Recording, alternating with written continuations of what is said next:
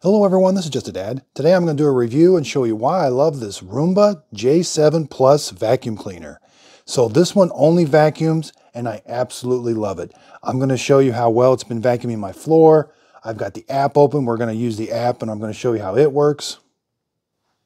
So the best things I like about this vacuum, I think it has great suction and does a good job cleaning. It's got really good mapping and obstacle avoidance. And I love that it takes itself to the base station and empties itself.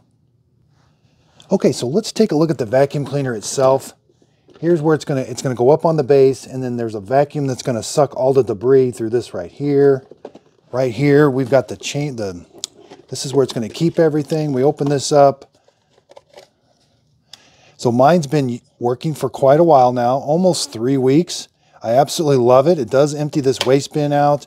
There is a filter here you do have to change once in a while. It does get a little dirty, we can see, but it's been picking up a lot of dirt. And I love that it self-empties itself. So here we've got the robot. It's got these dual rollers. This is a really nice feature that does help pick up a lot of debris. It's got this here. We got our wheels. So as you can see, there's where it's going to come from the rollers. We've got these edge sensors. This is why it doesn't go downstairs. We've got these different edge sensors here. Let's go ahead and take the rollers out because I haven't cleaned these for a while. Let's see how good they're doing. You do get a little bit of hair in here, so you will have to clean these out once in a while. Okay, so here are the rollers. Again, this has been operating for 3 weeks. I have not taken it apart. I have 2 dogs, so we get quite a bit of dog hair. So you will have to take these apart and clean these. And then we got this other one here we got to clean. But the good thing about these is it doesn't get hair wrapped around the roller there. So you're going to put the roller in according to the color. The dark green one's going to go there. Okay, so these go back together very easy with this little latch right here. We're going to put the waste bin back on. It's just going to snap into place. Now around front, it does have a bumper, but it has a camera. And there is a light that's going to come on the front. This is going to take pictures of different obstacles that it sees in your house. And it's going to show them to you on the app. That is really, really neat, and I love it. You can opt out of that so that it doesn't take pictures. Again, over here to the base unit, this is where all the debris is going to come out and go into it. So I do like that it goes into a bag. This bag, I'm going to cut this bag open in a little bit. Like I said, I've been using it for 3 weeks. We're going to see exactly how much debris is in there. And then there's where you store the extra bags. This is just where the extra bag is. And then when it docks itself, it does charge with these ports right here. Okay, so you can see when it docks itself, it comes over here and then it's going to empty the bin. So on this left-hand side, you do get some air coming out here when it's emptying the bin. So you can use the app to start the cleaning process, or you can just press this button here. Press it one time, it's just going to clean everywhere. And then say when it's cleaning, if you want to pause it, just press the button again and it pauses it. If you want it to stop cleaning and go home, you're going to press and hold it for about 3 seconds. It's going to make a little tune and then it's going to come back home and dock. Now when you first get one of these, it does have to clean your house 2 to 3 times. Then it's going to create a map of your house. So when you do these first couple cleanings, you're supposed to turn the lights on in your house, pick things up that aren't normally, like this box is not normally here. So I'm going to put this box up, pick things up that aren't normally on the ground and let it clean 2 to 3 times. And that way it gets a really good idea of your house and makes a really nice, accurate map. And it's going to modify the map as it goes along. So say a couple weeks later, you had a door closed and now you all of a sudden have a door open. It's going to go in there and it's going to say, hey, I found a new area. Do you want me to add this to the map? That's a really neat. So if it doesn't get it all mapped at the very beginning, that's fine. It will eventually find every place and it will add it to the map. Okay, so we're going to have it clean this room. I've got some fake dog poop and we're going to see if it's going to avoid the dog poop. And let's say Miss Fiona left one of her dog toys out on the floor, so we're going to leave that. Now I did put some dog hair down and kind of some crumbs and stuff. Now this thing's not meant to do a deep cleaning with big debris. It's meant to be on a schedule where it vacuums every day to kind of keep up on the mess. But we did put some stuff in here. We do want to see how it does, pick up some hair and stuff. Now there's already some hair in this room and stuff from the dog. Okay, so I've got the app open. I'm going to go tell it to clean the living room. I'm going to select new job. and I'm going to tell it just to clean the living room.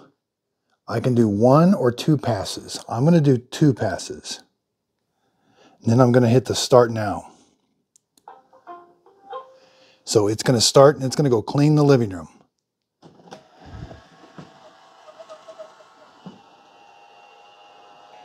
And see, it does have a light on the front and a camera. It's going to go find the living room because it's already mapped my house. I've already told it what the rooms are.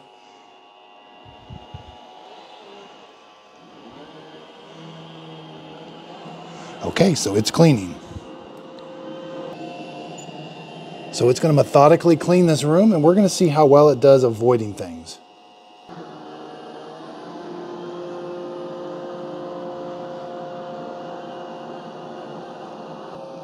So it's not really loud when it's vacuuming.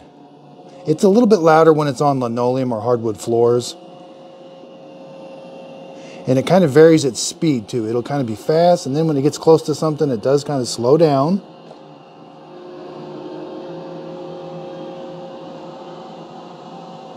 So I do like that it has a low clearance. It can get underneath your couch.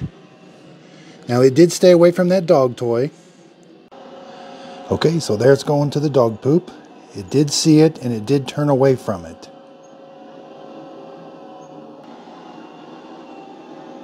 So it does see it again and turns away.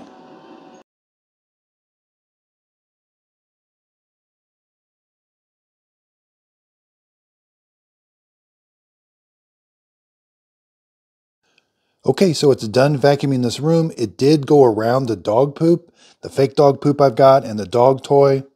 Let's see how well it did cleaning the hair. Okay, so the area that it kind of went around the fake dog poop, it didn't clean the carpet, of course, because it didn't go there. But the area where it was able to go, it did a pretty good job with that. I had kind of some big chunks on there and lots of dog hair, but it actually did a really good job.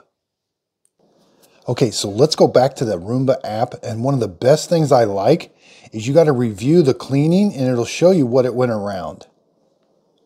Okay, so in here in the app, go to history. And so it pops up this begin review. This is where it takes a picture of what it avoided. And you can see right there. So you got to do it says how much it cleaned, how many dirt events, but it had 8 obstacles. So you can begin the review, click here, and it's going to kind of load up the image. Okay, so there's the dog toy. So you can contribute this to Amazon or to Roomba's database by selecting that, or if you don't want to send it up to them, deselect that. You can say this is a temporary obstacle, which it is. It's a dog toy. Here's the next one. There's that dog poop. That's a temporary obstacle. There's the other one. That's the really low profile one, and it found it just fine. Temporary obstacle. Now here I've got some cords. These are some cords for a video light that I've got and some other cords. So I'm going to put that this is I'm going to add a keep out zone to kind of stay away from those cords because those cords are always there.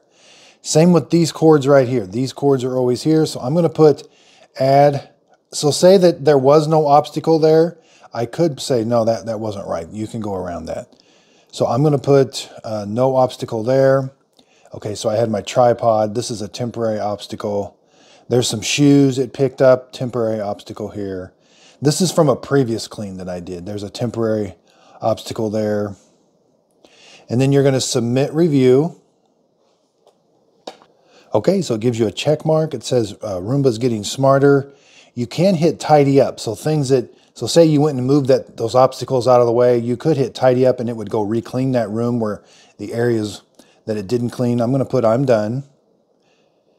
And then it did add a no-go zone where I told it to on that one thing.